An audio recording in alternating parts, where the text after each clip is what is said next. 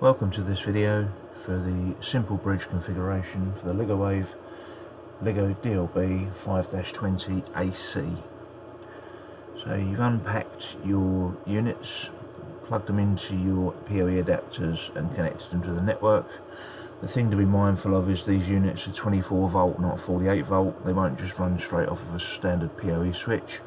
So you need to use the proper injectors, check that they're 24 volts before you plug them in.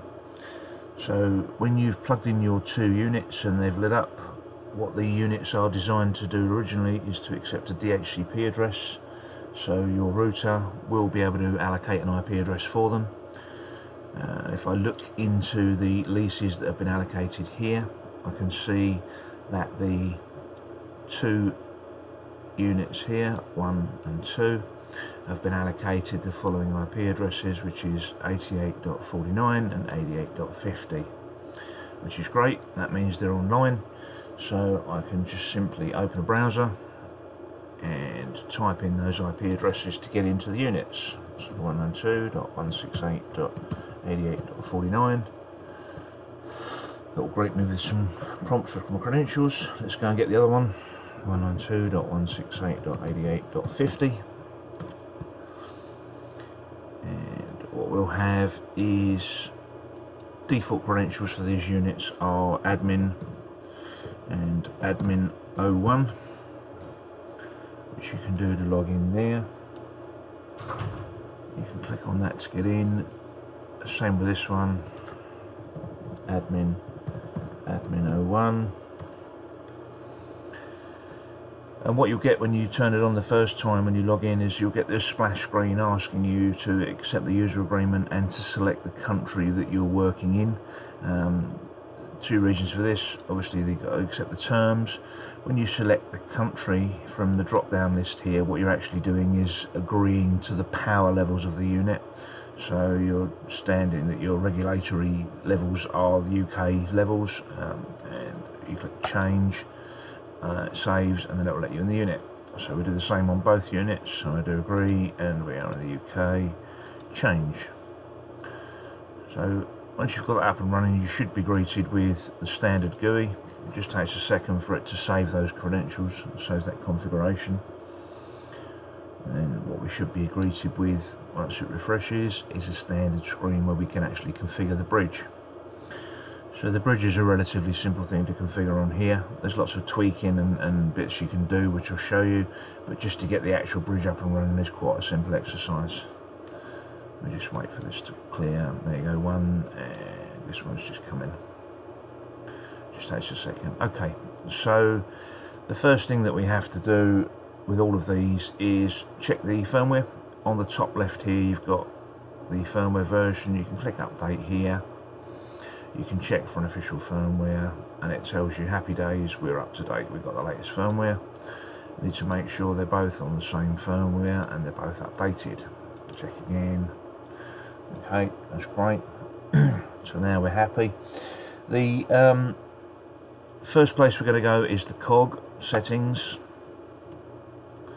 and the simple, very simple, quick, down and dirty way of getting this thing up and running is that you just change one of these devices. By default they're both set to what we call a station, which is here, but what we want is one to be a station and one to be an access point, so you're almost dictating master and servant, right? So we'll say that, just for example, we'll change the second one here and we'll change this particular one to an access point. You leave it on iPole 3, so they're both, one is a station on iPole 3, one is an access point on iPole 3, and then we're going to hit this button up here, save. What you have to be careful of when you do this is that you are taking two standalone network devices, and then when you're linking them via the bridge you're going to make a network loop. So it's very important to make sure that you disconnect one of the access points from your network switch as you hit this save button. So I'm going to hit save and I'm going to save that, and I'm going to now physically disconnect the Ethernet cable on one of the devices. if the bridge comes up as I'm expecting it to, you should be able to see both of the devices across the bridge once it saves, and that means you can still access your configuration.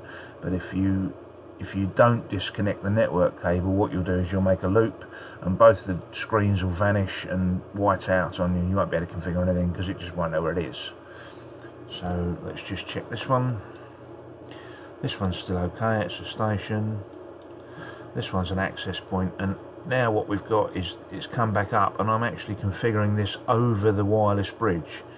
Now how you can check that on the two units is you see one up here, we've got a little signal strength meter, a little arcs that says it can see one station. That's important to recognise, because if you do a point to point or point to multi-point, it will tell you how many stations it can actually see. And on the second screen here you have the signal strength, so that's telling me that my bridge is too strong, so I'll move my bridge a little way out of the way, and there we go. That's going to drop down a little bit, and that's now better. Yeah, obviously we're working in a lab environment, so the access points are too close together, but you can see that basically once you have this signal thing here and you can see that you're connected to a station, your wireless bridge is up.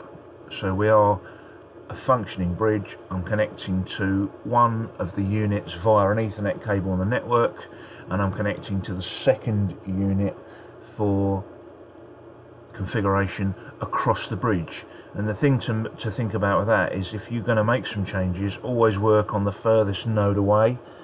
So if you're going to change the IP address or what have you, always do the one that you can't see, so the furthest one at the end of the wireless bridge, because you won't be able to get back into it when you've done it. So for example, if I'm going to go into the settings here again, you've got network configuration. Now this has currently been set to a dynamic IP like we talked about in the first instance, but you can very simply go into static IP, down on the connection here, change the settings you want, your IP method, your address, your subnet, your gateway, and any proprietary DNSs you might want to use, or you just might want to use it as a dynamic and leave it like that. That in its default state will work as a wireless bridge and will run and carry traffic as expected, or as a bit of cable. And then it's basically from then on, we'll go into another video, we'll give you a little bit more information on some of the more complicated settings with encryption and changing of network addresses and all that fun stuff. Thanks very much.